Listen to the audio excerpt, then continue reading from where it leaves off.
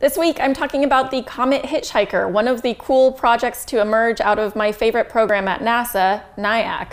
NIAC stands for NASA Innovative Advanced Concepts, and it's this amazing program that funds the more sci-fi, futuristic, out there, sometimes very weird projects that could actually transform future space missions. One of the concepts to emerge from the NIAC program that I think is incredibly cool is the Comet Hitchhiker. It's a project that when I first heard about it, I wasn't quite sure what was cool about it because we already have a really badass space probe, Rosetta, that's exploring a comet. So why do we need another comet exploring space probe?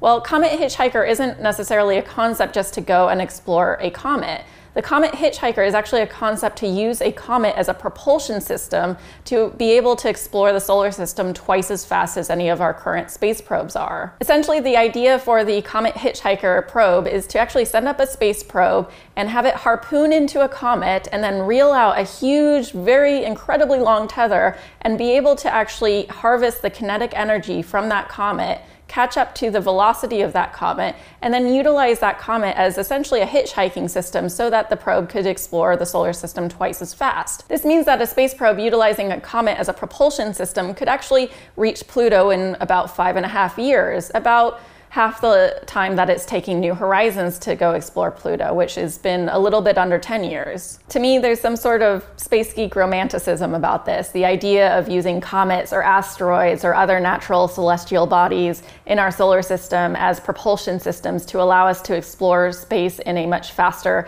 and much cooler way. Providing funding for incredibly cool projects like the Comet Hitchhiker is one of the reasons why I love the NASA Innovative Advanced Concepts program so much. Although admittedly, I'm incredibly biased because I am on their external council along with really cool sci-fi authors, quantum physicists, and other really amazing scientists that help advise the program and help propel it forward.